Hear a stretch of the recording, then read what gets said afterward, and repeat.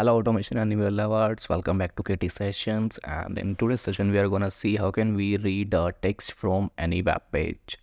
So today we are going to use this website or a web page and we are going to read this price of the stock. If we talk about manually procedure, means how we are getting this value manually. So first of all we are launching the browser, then we are going to this URL. Means then we are opening this website with this help of this URL, and then we can see this price, or we can copy this price, and we can close this browser at the end. Similarly, we are going to perform same steps in our Automation Anywhere task bot. So first of all we will take this browser open action. This will open the browser and also this will open our URL. So I have pasted this URL. Sorry, next step will be the capturing the value or reading the value.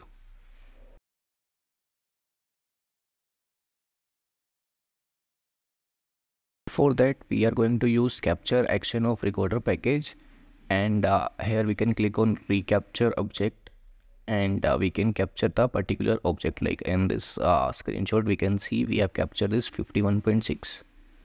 okay, then the next step will be the message box. In message box we are going to print the value of the sample string. So guys, see here,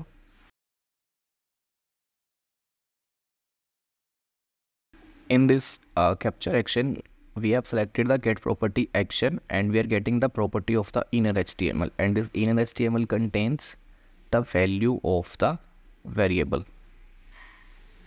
Here you can see inner text, and we have inner HTML as well. So you can see all these properties, and you can select the properties for which you want. Means inner HTML contains value, so we have given inner HTML here. So then after that we will close the browser. Okay guys, so let me run the bot once, then we will perform these steps again for another value.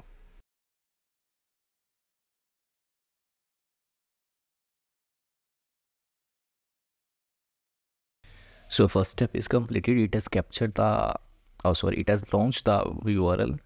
Now it is capturing the element. See, it is in line number 2. See, the value is getting changed again and again after a few seconds.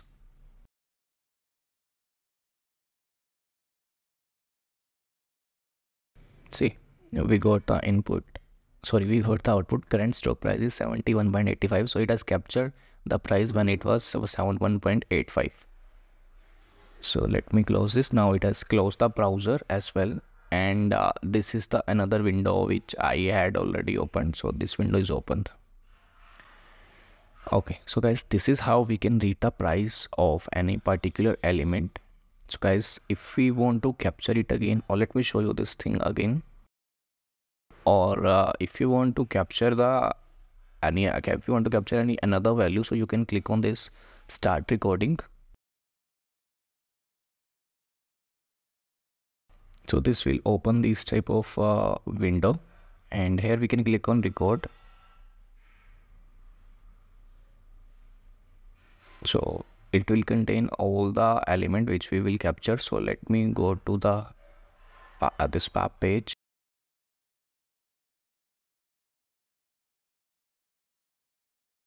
So I have started the recording, and for example, if we want to capture this volume 2.6K, okay, I will select this. You can see this is getting highlighted in a red color border.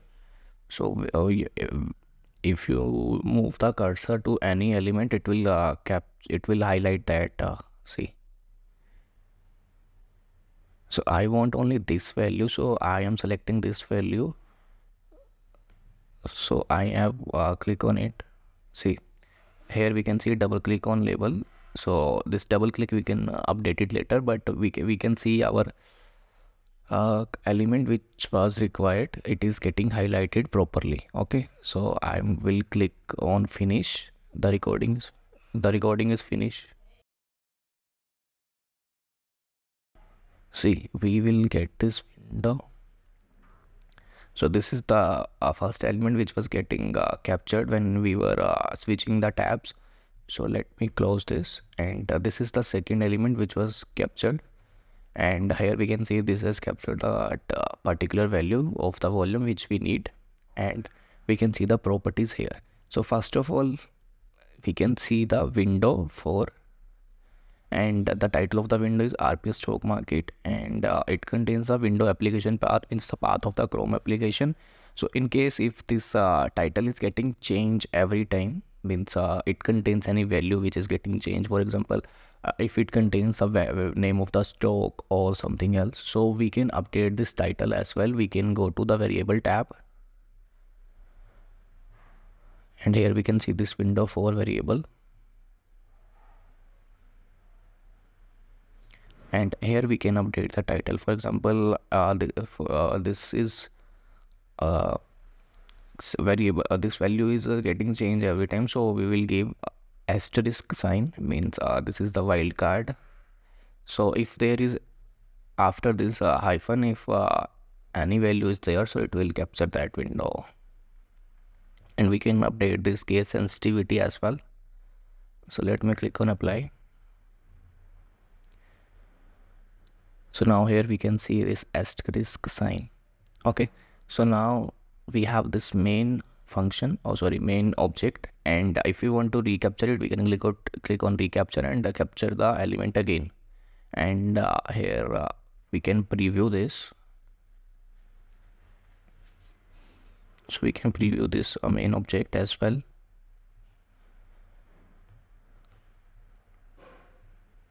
And action to take on object, like I have told you, we are going to get the value of the this particular element or object. So we will select the get property. So we will select the get property, and here we can see all the properties. So which property contains that name, that in an HTML contain 2.6k, and this HTML inner text. So it contains only 2.6k, and that in an HTML contains a extra span. So we can select this HTML inner text in our property window, means where we are going to select that property. So like here we can give the property name, and also we can select the property name from here. No need to type it manually, so you can just scroll it down and you can select the property whichever you need, means HTML inner text. And these are some properties, object properties, so no need to select all the properties, just select which one are required and try to select very few properties. No need to select many properties, because if you select very few or very less properties, so the speed of your bot will increase, means it will take less time to identify particular element. So these properties are like conditions, means if these are like condition, means if HTML tag is this one, if DOM_XY is this one, and this, and if this means class is this one. So all these are like if conditions. So if we select a lot of properties, so it will contains lot of if conditions.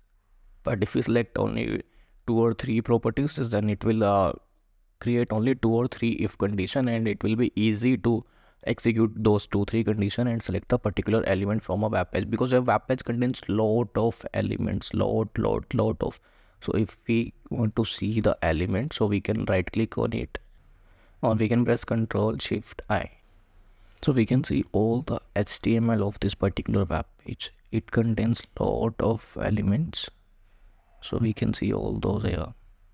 There are a lot of divs, and those divs contains a particular element, HTML text, and also it contains lot of HTML elements. So if we give less properties, so it will be easy to extract that a particular element from this web page.